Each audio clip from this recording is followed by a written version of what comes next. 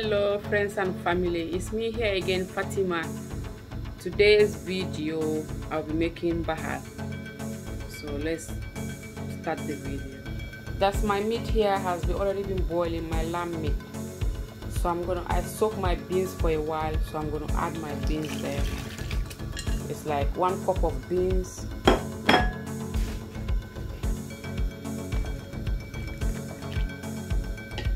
So I'm gonna add 1 salt. I'm gonna add 1 spoon of salt for taste and 1 Maggi cube. I'm gonna be adding some jumbo Maggi 1 for taste.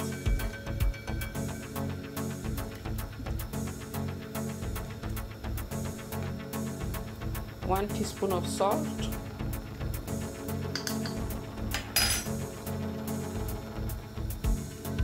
Moving into my ingredient, I have 1 spring onion here. I have salted fish known as geja. I have 2 cut bullet pepper in here, but I'm going to be using only 1 because my kids, they don't like eating spicy food. So that's why sometimes I'm going to leave this one to just to drop it in because I love spicy food. I have my locust beans here. Everything here has been washed, nicely been washed. So you can get this in any African shop. I have my garden egg known as bitter tomato. I have my 1 big onion and some mackerel fish. I'm gonna steam that one. And then I have some of my raw peanut here, which I'm gonna be blending.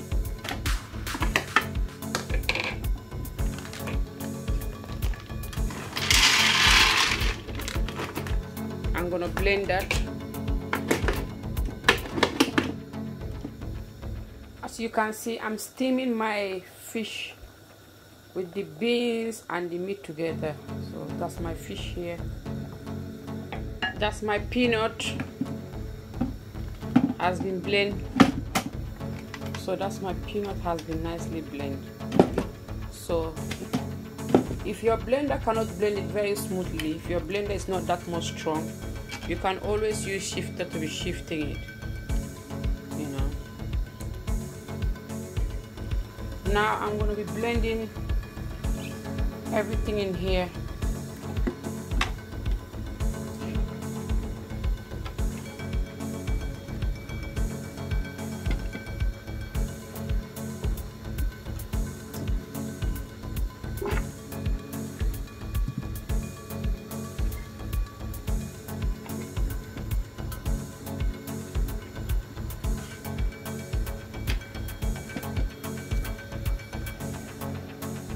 So what I'm gonna do is I'm gonna add some of this one. I'm not gonna blend this one.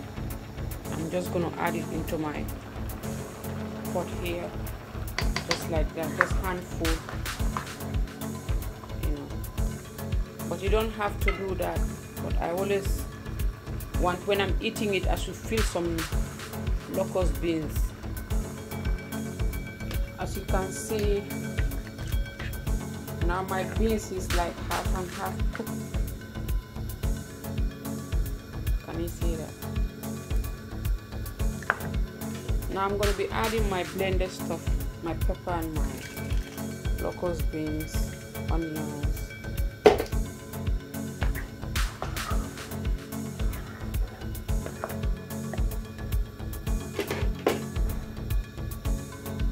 At this point, I'm going to be adding my pepper and my bitter tomato. I'll be adding some of this. It's called ghee. I think it is from cow oil, something like that. But I always use it for my nyankatan. For when I'm cooking mbahal, you see, I always use it.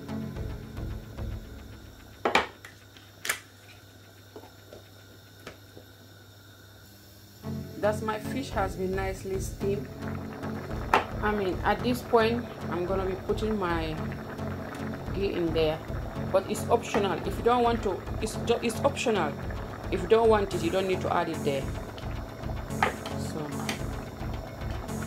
put as many as you want.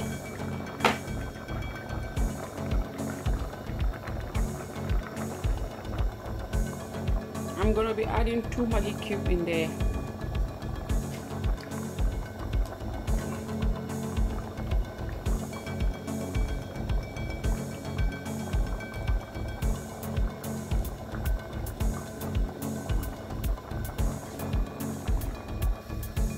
That's my fish. I remove everything from the bone, so I'll add the fish when my rice is about to done. Today I'll be using basmati rice, so that's the rice I'll be using. I'm going to remove my bigger tomato.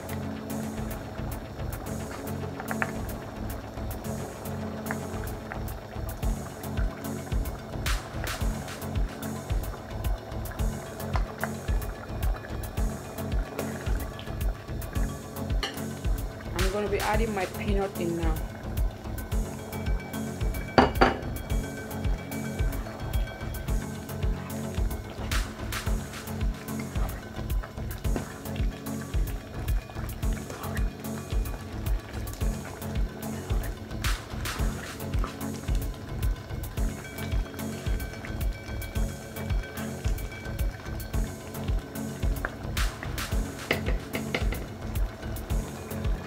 I'm gonna be leaving it for 5 minutes and added my rice.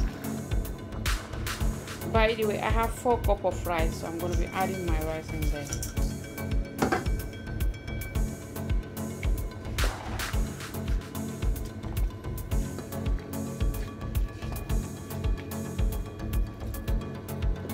Mix it very well.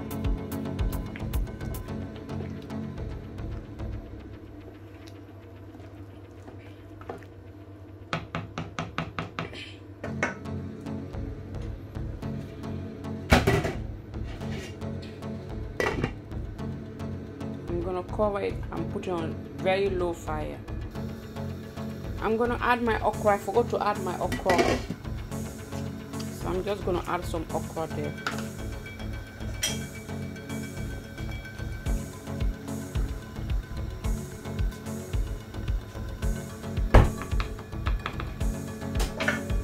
So that's my okra. I forgot to add it there, so I just remember it just now, so I decided to add it. My rice is now ready. My mbahal is ready now. As you can see, look at that. Now I'll be adding my fish. Yeah, I will just mix it. So that's all.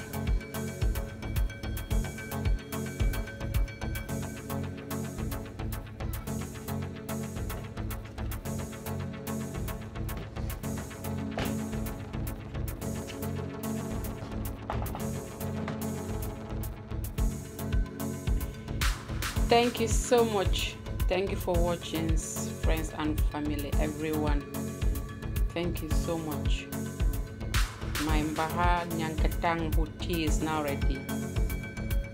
I mean, this dish is so nice, so delicious. Thank you so much. Stay blessed. Don't forget to share this video. Thumbs up, comment,